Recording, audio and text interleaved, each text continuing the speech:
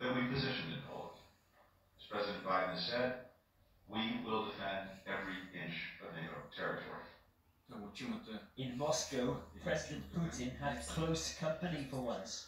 Trainee Aeroflot pilots wondering maybe where they'll fly with Russia banned from so much international airspace.